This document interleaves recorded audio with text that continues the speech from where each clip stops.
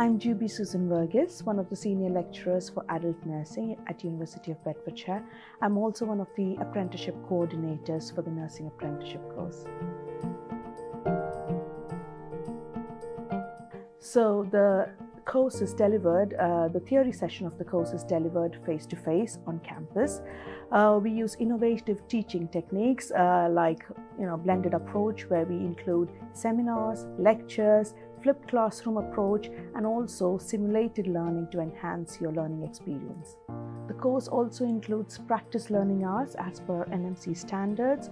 Therefore, you would be going into a variety of practice settings where you will work alongside a fully qualified nurse and provide hands-on patient care. You'll be introduced to various units throughout your course with the aim of improving your nursing skills and the communication skills. Also, during the initial stages of your course, we will be looking to acquaint you with the fundamentals of nursing and professionalism. And later on, you will look into prioritizing patient care, planning, delivering and coordinating patient care. And then finally, in the final year of the course, you will advance into leading care and managing complex nursing care.